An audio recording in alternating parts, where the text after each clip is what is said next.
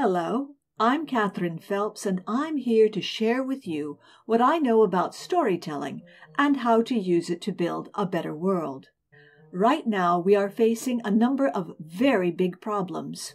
Pandemic and how it is being handled, racial injustice, backlash against feminism, climate, environmental crisis, the rich-poor divide, a culture of status and domination, and more. We have many ways we can address these problems, such as rallies, voting, petitions, and most especially, donating your time and effort. One important way for achieving progress is doing the groundwork for culture change by providing a truthful portrayal of what is and a strong and accessible vision for what can be. This is what Martin Luther King was doing when he gave the I Have a Dream speech. I have a dream that one day this nation will rise up, live out the true meaning of its creed. We hold these truths to be self-evident, that all men are created equal.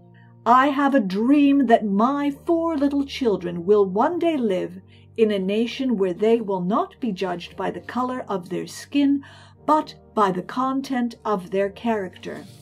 I have a dream that one day in Alabama, little black boys and black girls will be able to join hands with little white boys and white girls as sisters and brothers. King did not simply rail against injustice, though he had good reason to do so. He provided inspiration through a beautiful vision and a map of activism to get there.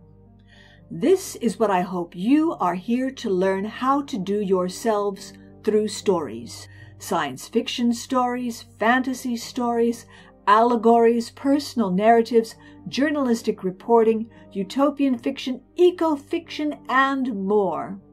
All of these are valid ways of telling stories, and all are deserving of our respect. I hope you see at least one genre here that excites you. Those of you here watching this, we need to be the makers of many stories. Stories that uplift, stories that shed light, stories that create change.